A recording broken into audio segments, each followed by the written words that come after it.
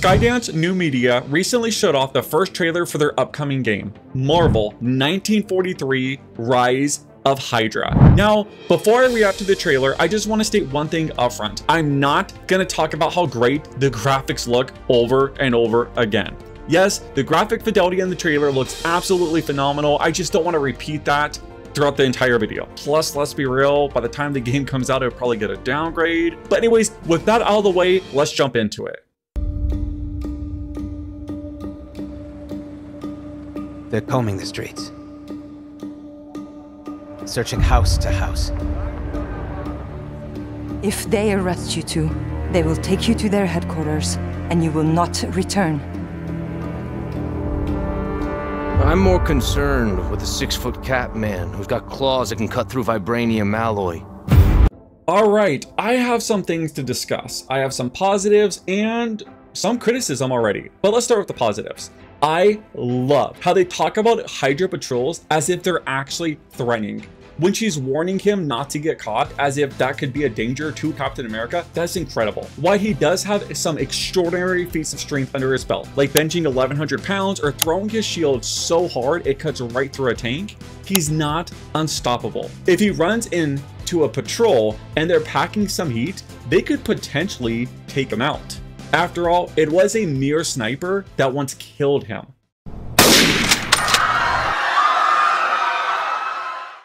Secondly, I think the voice actor did a great job nailing the role. I love that he sounds younger. After all, this is more of a green version of Cap. It's set in a much earlier time period. Basically, this is the era where the legend and legacy of Captain America is made. That being said, I do have some criticisms. Basically, the look of Captain America. For starters, he looks like John Walker from the Falcon and Winter Soldier TV show. Like, okay. Secondly, I know I'm gonna be a minority on this one, but I really wish he had the kite shield, not the round one. Yes, I know his iconic shield is what he's most known for. However, since this is an earlier story, the kite shield would be a much better fit. I would much rather see him look more like this instead of what they showed. Plus, there's one other major reason I wish he had the kite shield that I will go into later in the video. But let's keep watching the trailer. By my count, that makes 2 super soldiers loose in Paris. 3, counting you. And that's 2 too many.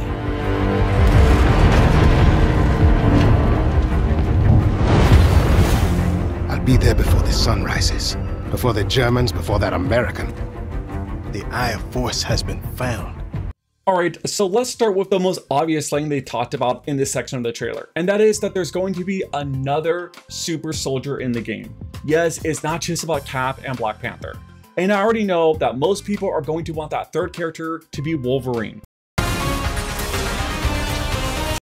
which would make total sense.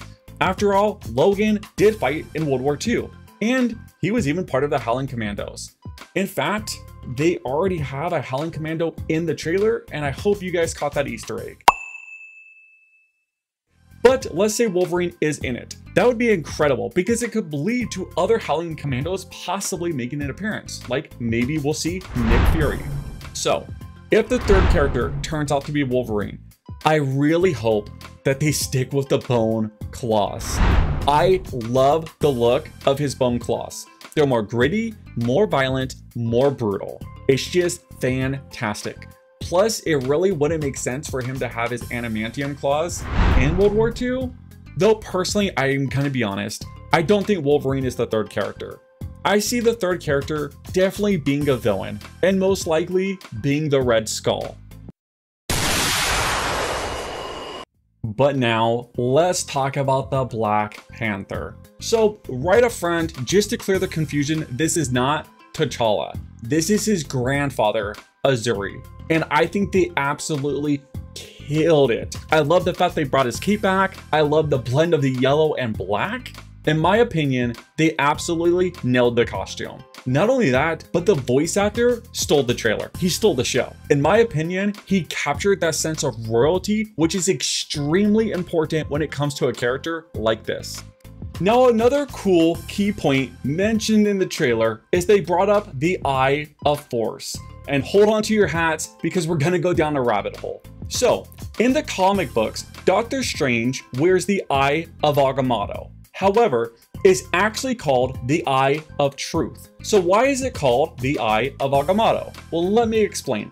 Agamotto was the first Sorcerer Supreme, and he actually crafted 3 different eyes. So there's the Eye of Truth, the Eye of Prescience, and the Eye of Power. So while Force is technically not one of the eyes, I could easily see Force kind of representing power. The Eye of Truth is passed down to each Sorcerer Supreme, which is why it got the title Eye of Agamotto. The other 2 eyes kind of have been lost. So it'd be incredibly cool if in this story arc is centered around one of the eyes of Agamotto. Yes, I know it's a rabbit hole and I'm grasping at straws, but I think it would make for such an excellent story and it could help us dive into some Doctor Strange lore. But enough of that speculation, let's move on and see what else we could discover in this trailer. Please, just stick to the rooftops. Be careful, stand beside me. When am I not?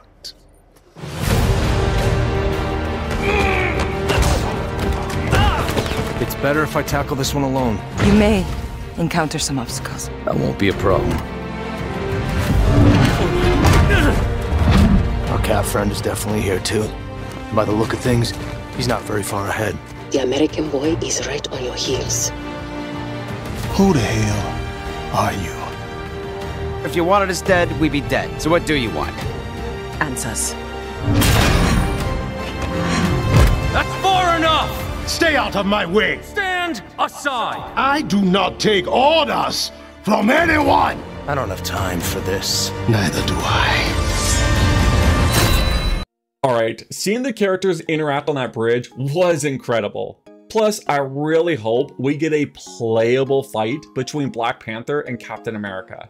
By the way, who do you think would win in hand-to-hand combat between these two? Personally, I am a massive Captain America fan, so I gotta side with him, but let me know if you agree or disagree in the comments. Now, let's get back to the shield. So I mentioned before, I had another major reason I wish Cap had the kite shield, and this is due to the comic book, Flags of Our Fathers. So in this comic book, Black Panther actually has a shield. Yes, Panther has other weapons besides just his claws. Shocker, I know.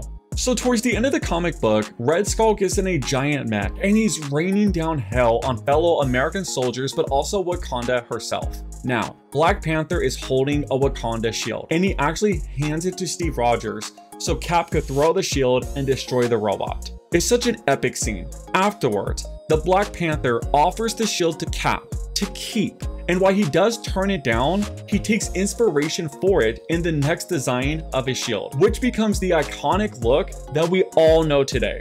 Yet, if we already have the shield in the game before they even meet, it's such a missed opportunity in storytelling. In my opinion, it's such a great moment between the King of Wakanda and Steve Rogers. But I would love to hear what you guys think. Do you prefer Captain America or Black Panther? What did you think of the trailer? Let me know in the comments down below. And if you made it this far and did enjoy the video, let me know by dropping a like. And if you are new, please consider subscribing. As for me, I got a ton of work to do, so I'm gonna get back to the grind and I'll catch you in the next one. Peace.